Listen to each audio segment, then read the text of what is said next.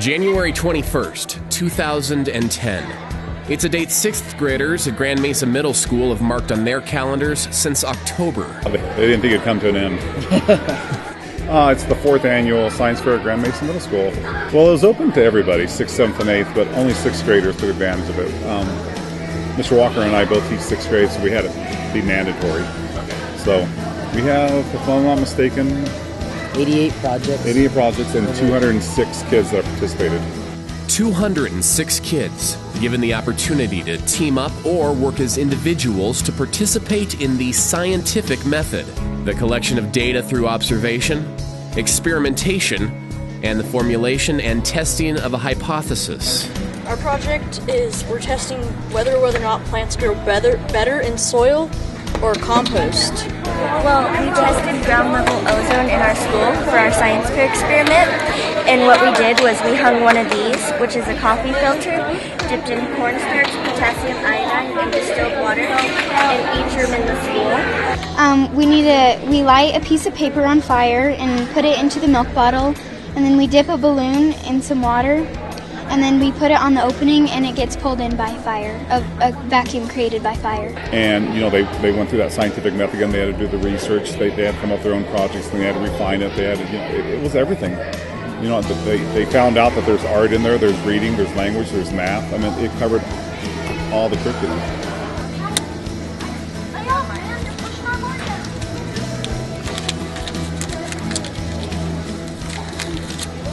How many times have you guys tested this? A few times. I don't really know how much we've tried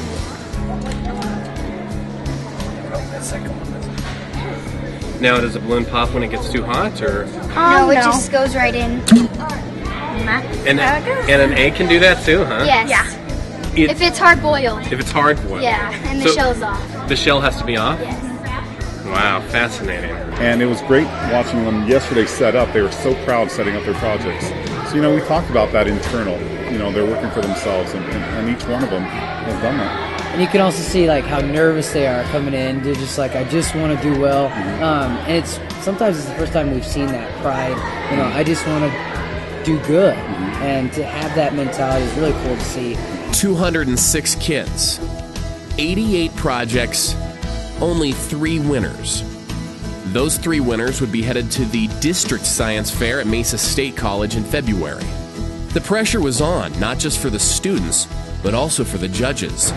And the clarity of how the student presents, the presentation of it, the way that they actually, you know, the neatness of it, whether it's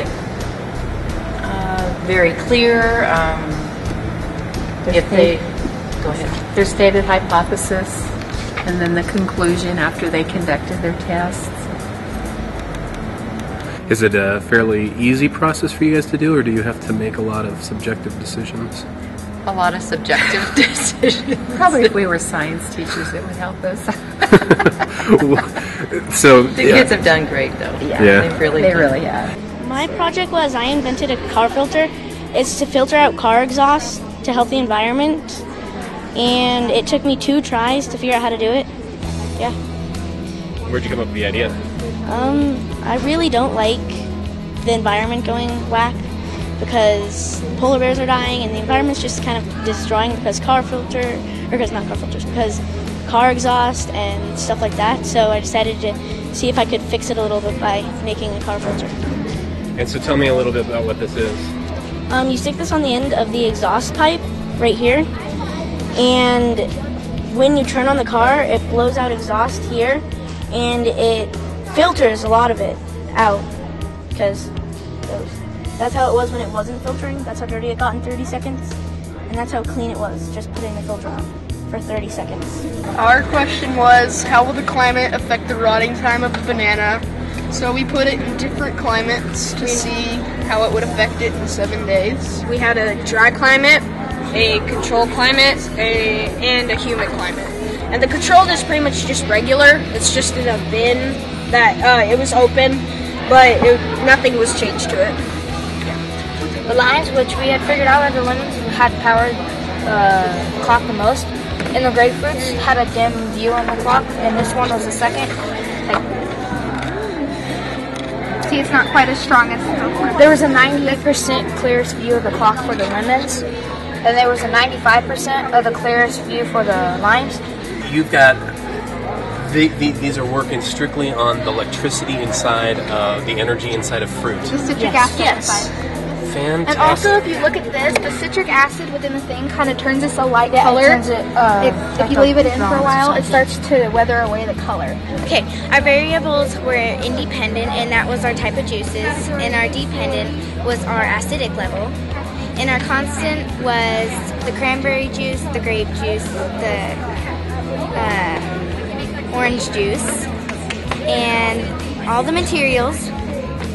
And our conclusion was that the orange juice did not work, and the grape juice had the most acidic level by 30 to 50, and the cranberry juice had none. And if we were to do this experiment again, we'd probably use more pH strips and more technical stuff. What was the best part of this project? The best part of it, I think, is watching the ants. Has it been a lot of fun watching the ants? Mm-hmm. What has been your favorite part? My favorite part would be watching the ants too. Watching the ants too? Alright. And what's been the best part of this project for you? Working together. Yeah. Yeah? And what was your favorite part of this? Well, probably getting to do the experiment, getting to hook up the wires, and finally figuring out that it works. Doing it with good group members that participate in everything, and being able to make this. Just the joy of being able to work all together on something that we could possibly win. What was the best part of this project, guys? I'm not all too sure that. Well, it definitely wasn't the smell of the bananas after it was done. My locker doesn't smell good right now. So. With the District 51 communications team, I'm Ryan T. Cook.